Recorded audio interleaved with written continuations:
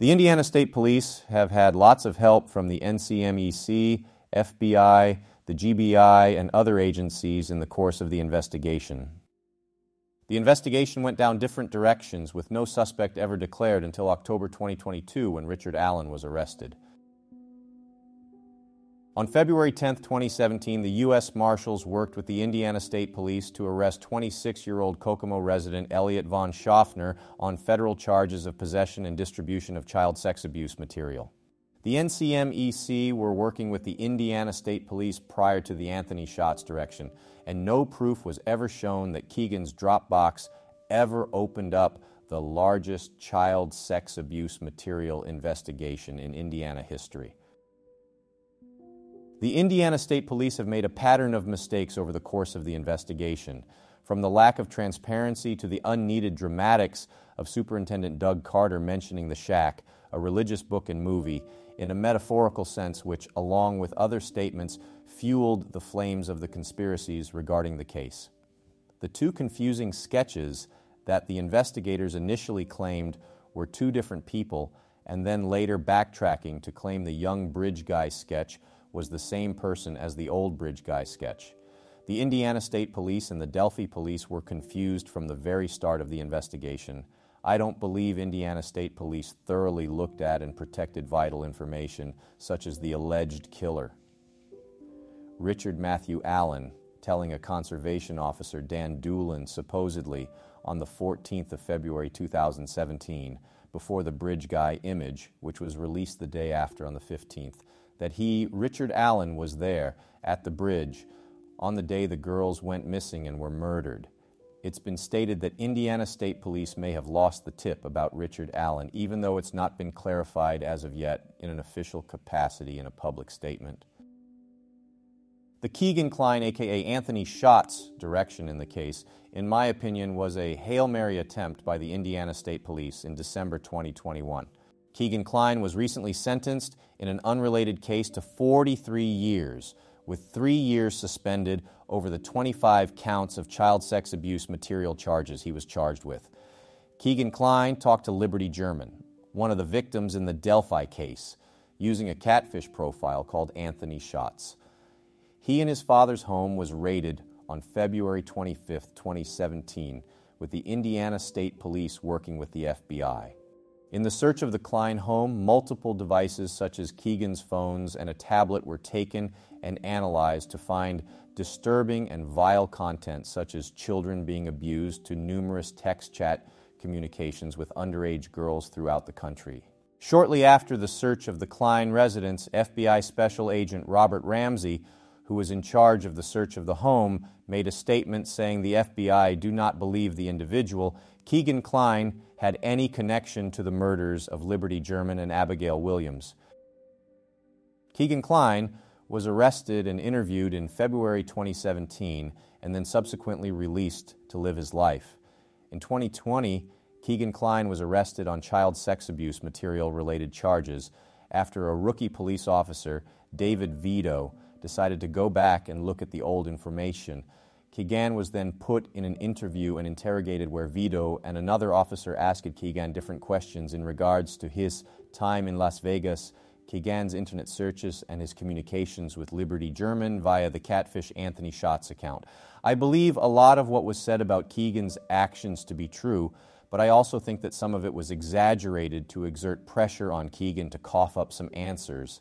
The erasing of the phone Keegan held back could be that Keegan had explicit images or video of Liberty German on the phone and panicked, thus wiping the device. Keegan Kline alluded in an interview with Barbara McDonald that the investigators did not believe he was the killer of Libby and Abby, but his dad, Tony Kline, was the one responsible. Tony Kline may have abused a child physically by fracturing a young boy's orbital bone, and it may have been reasonable to look at him as the possible killer, but no witnesses saw him at the Monon High Bridge that day, or his son Keegan Kline, and I think they would have been seen in the area on Monday, February 13th, 2017. Tony Kline's voice sounded nothing like the audio from Libby's recording, nor did he ever dress in the style of fashion of clothing Bridge Guy was wearing. He rarely, if ever, wore jeans and mostly wore basketball-type shorts. The argument the Klein theorists push forth is that maybe they just worked with Allen to catfish the girls to the bridge, which doesn't entirely seem very logical based on how Keegan was caught and after his conviction on his child sex abuse material charges. Keegan and his father, Tony, have both given over their DNA, hair follicles, and both completed lie detectors, which Tony claimed he passed. From the Ron Logan search warrant affidavit, it mentioned unknown fibers, and the DNA the investigators are believed to have is partial or weak touch DNA. If you are to believe the two audio samples, Guy's and Down the Hill is the voice from the alleged killer and the individual who is bridge guy Richard Allen, then Indiana State Police were far off from reality if they believed Tony Klein to be the killer recorded in the video on the bridge.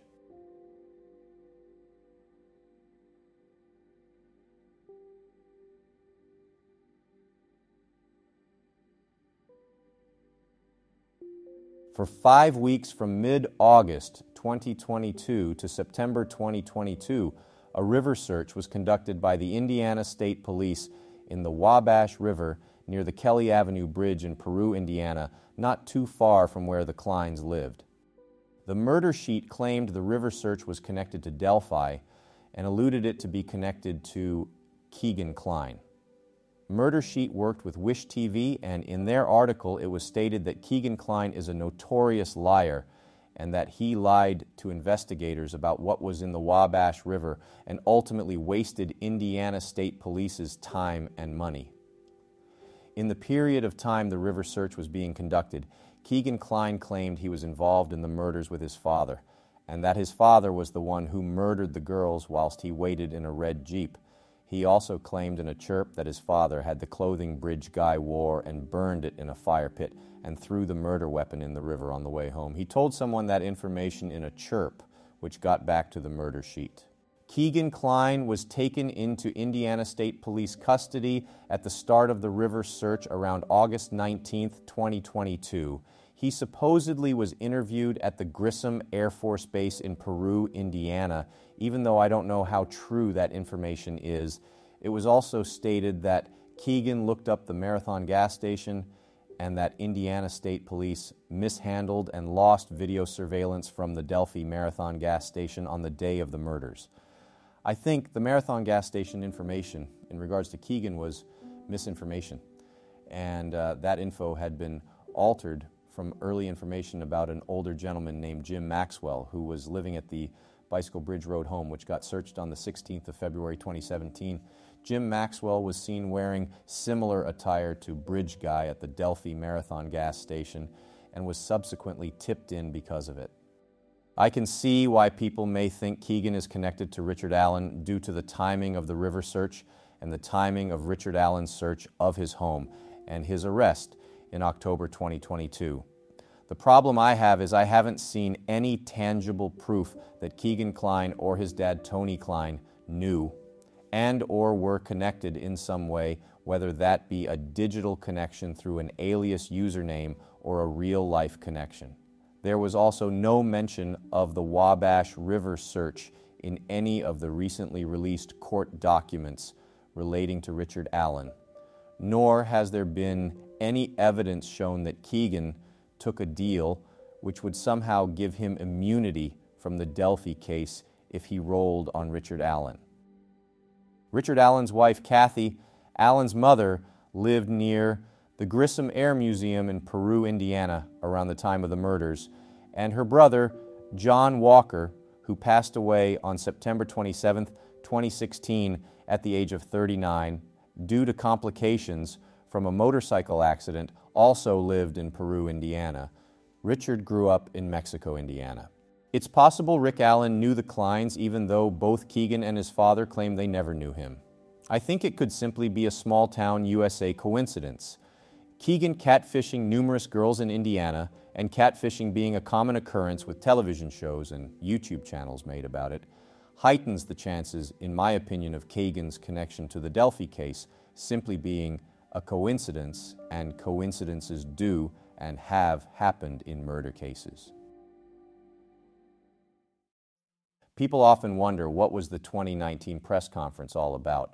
Who was Dougie Carter talking to? He was talking to an FBI profile, and they did not know who Bridge Guy was at the time, or whoever young Bridge Guy sketch was, because they were interviewing men in Delphi who were not even at the bridge that day, and names not brought up as media persons of interest. Males in the range of 20 and 40 years old living in the area and close to Delphi. They did not know who owned the vehicle at the abandoned Child Protection Services building at that point. The Delphi police did not have any strong lead given the different directions they went down with persons of interest such as the landowner Ron Logan, who a few still believe is the real Bridge Guy. And he didn't lie about where he was that day because he wasn't supposed to be driving and was on his last parole violation warning, and if he was caught, he would face prison time. No, he lied because he murdered Liberty and Abigail, even though no evidence connected him to the murders, such as a DNA and a blood trail, nor was it ever confirmed as fact he was the man in the poor quality video recording. None of the witnesses that day described 6-foot Ron Logan either. I personally don't believe Bridge Guy is Ronald Logan, and I have always thought Ron's legs were too long to be Bridge Guy. If you want to believe Bridge Guy is Ron Logan, that's fine. That's your opinion. In the press conference for the announcement of Richard Allen's arrest on Halloween 2022, prosecutor Nick McClellan claimed they, meaning law enforcement, believe other actors might be involved, and he wants Allen's probable cause, affidavit sealed, alluding to that to be the particular reason. I thought that statement was quite vague and didn't give me confidence that others were actually involved in the crime. He did not say suspect or suspects. He did state the case was still an active investigation and the Abby and Libby tip line was still open. Doug Carter claimed this is not the day to celebrate. In June 2022, I made a tip about 2 individuals from Delphi to the Abby and Libby tip line and got a response the next day on Monday, the 13th of June 2022 from Carroll County saying, "Why is that?" In February 2023, I got another response to the same tip I made in June 2022 from Miami County, Peru, Indiana Police, wanting to know more about these 2 individuals who may or may not have been at the bridge that day. I don't think they were, and the police wanted to call me to talk or meet up to talk about the tip I made. The response in February 2023 made me realize the investigators had no real strong leads and had no real clue who the other actor or actors were who may be involved in the crime. I think Nick McClellan said that other actors or another actor may be involved, so he has an insurance policy in the chance another individual is connected, and what he said about other individuals possibly being involved has been claimed in the past, in other cases, as standard protocol. It doesn't necessarily mean the investigators know for an absolute 100% fact that others are involved. I think it's also quite possible there's an anomaly which came up in regards to the crime scene, and maybe there's forensic evidence from the crime scene which matches another person. That is all speculation. But I've seen nothing to suggest currently there's other actors involved. I don't believe there's a grand conspiracy involving Carroll County corruption and that they're framing Richard Allen. Nor do I believe there's some huge pedo ring, because the dominoes would have fallen by now and quickly, which is usually the case in child sex abuse material rings. Doug Carter has claimed there's many tentacles involved, and people online tend to try to read into his statements to try and find some kind of clue in his words. I think Doug has a habit of speaking in riddles because he's used to trying to protect criminal investigations and to protect information from leaking out. In fairness to Indiana State Police, they never claimed the Kleins were connected to Delphi in any official capacity outside of Keegan's catfish account being mentioned in connection to the case. Doug Carter has done a good job tiptoeing around questions in relation to the Kleins, and currently, as of September 2023, there's still no arrests or other actors or connections or tentacles connected to the crime who've been charged and arrested in conjunction with the murders. Doug Carter has also stated recently that a case was complex, where an Indiana state trooper was killed in a road collision, and the investigators knew instantly what had happened from video surveillance. Doug Carter makes statements which have no real meat to them and can be interpreted in different ways. I think his statements could be seen as irresponsible at times because some of the statements he has made has fueled the fires of the conspiracies regarding the Delphi case involving the family of one of the victims in particular. I currently believe, and this is my opinion, and I'm entitled to this opinion, is that Richard Matthew Allen is the kidnapper and the person who murdered Liberty German and Abigail Williams based on the current evidence at hand. I believe he is Bridge Guy from the way he moves, using comparisons to him in videos at JC's bar, moving and walking. In his own words, he put himself at the bridge at the time period of when the girls were kidnapped and murdered. Witnesses saw Richard Allen. Yes, that's why they're in Richard Allen's PCA, because they saw him, and that's evidence the prosecution are using. I have no horse in the race. I don't particularly care if there's 50 people involved in the crime. The evidence I've seen in the PCA and the court documents doesn't suggest there's anyone else involved in the murders. I try to stay with logic and common sense versus emotion and bias. Richard's own defense lawyer, Andrew Baldwin, put in a statement that Rick regularly walked the trails. Richard also knew Anna Williams, the mother of one of the victims, Abigail Williams. Did Keegan Kline just say, "Hey man, do you want to murder 2 girls today?" What's the motive? Oh, a snuff movie. Right. I don't buy it. I think due to Delphi being a small town and Richard Allen being very familiar with the Monon High Bridge and the area working at CVS in Delphi, that he could have found out in real life that the girls were going to the bridge that day on a day where school was off. There was numerous items taken from the search of Rick Allen's home, such as numerous cell phones, phone chargers, a GPS tracker, laptops, SD cards, external hard drive, USB drives, clothing, knives, guns, and ammunition. Some speculate that maybe a burner phone was used to evade being tracked on the day of the murders. A cutting of a carpeted area underneath the spare tire of the Ford Focus was taken to be analyzed. 2 swabs were taken from the driver lap belt and 1 swab of the driver shoulder belt of the Ford Focus. 2 swabs were also taken from the passenger side carpeted floorboards. Luminol was likely used and maybe blood was found. It's possible they took fibers to attempt to match them to the fibers they acquired from the crime scene. In the probable cause affidavit, it stated on the same day Richard's home was searched, he was interviewed again by investigators. The person who interviewed him was Conservation Officer Dan Doolin. Rick Allen stated he was on the trails on February 13, 2017. Rick Allen stated he saw juvenile girls on the trails east of Freedom Bridge and that he went onto the Monon High Bridge trail. Rick said he went to the bridge to watch the fish and later in his statement said he walked out to the first platform on the bridge. He stated he then walked back, sat on a bench on the trail, and then left. He stated he parked his car on the side of an old building. He said that he was wearing blue jeans and a blue or black Carhartt jacket with a hood. He advised he may have been wearing some type of head covering as well. He further claimed he saw no one else except for the juvenile girls he saw east of Freedom Bridge. He told investigators that he owns firearms and they are at his home. I won't go over all of the probable cause affidavit in this video. The general crux of it is that a bullet was found with extraction markings which matched Allen's gun. Witnesses saw him and he was described to be dressed similar to the man in the video in and around the time period when the victims, Liberty and Abigail, were murdered. Witnesses described him to be wearing a black or blue jacket. Witness descriptions can be notoriously unreliable, but perhaps some who are skeptical might think the witnesses saw 2 people, a man in black and a man with a navy hoodie or jacket. The height differentials with the witness descriptions are not too indifferent to think it wasn't Richard Allen, in my opinion.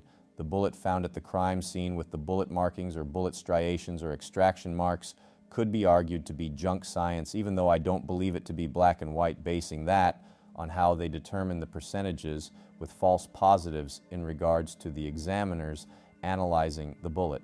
In the state of Maryland, Ballistics experts can only say whether the markings on a bullet are consistent or inconsistent with bullets fired from a particular gun. It doesn't seem like the bullet evidence is going to be thrown out, and there's been rumblings of Richard Allen cooperating, but I've seen no real evidence of that yet, just a behind-the-scenes rumor. Richard Allen, according to an official document, has admitted to his wife he committed the crime he was charged with no less than 5 times whilst talking on the public jail phone to his wife, and the phone call can legally be recorded and is usually standard protocol in prisons. Allen has admitted he did the crimes, but the precise details and how incriminating his confessions were is unknown to the public currently. If the case goes to trial, it's going to be hard to dismiss his alleged confessions given the totality of the evidence in regards to him putting himself in the time period of when the crime took place.